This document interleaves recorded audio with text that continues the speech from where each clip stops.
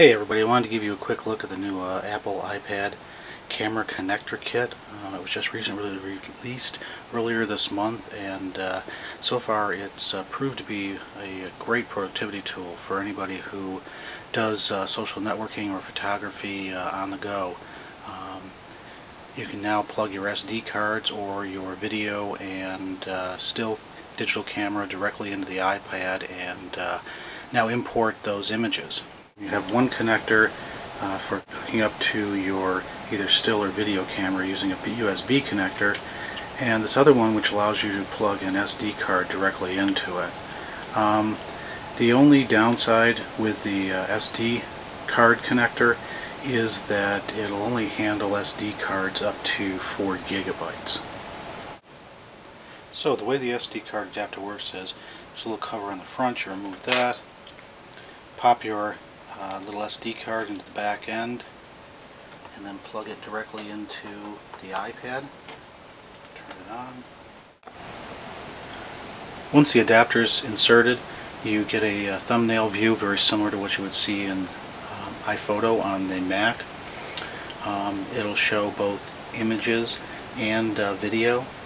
By selecting various images or videos, you can import them directly into the iPad.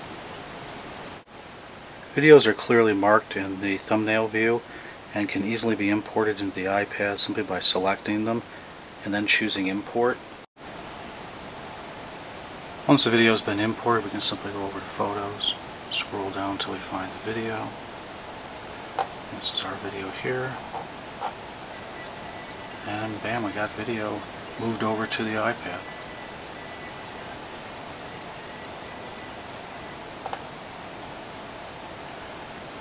For still images, same process.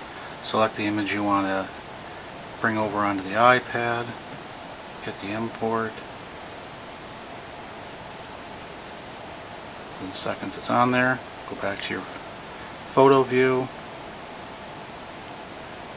find the image that you just imported. Here's ours. There you go.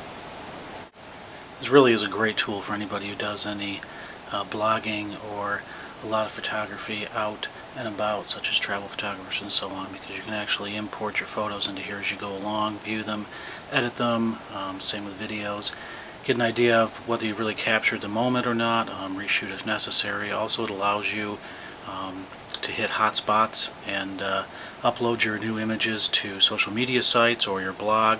And with the 3G, obviously, you can do this just about anywhere. So, really great tool. At $29, it really is a bargain. It allows you access to external hardware that you wouldn't be able to use otherwise. It really frees you up to manage your photos and videos on the go. So, swing over to the Apple Store and pick yourself up one.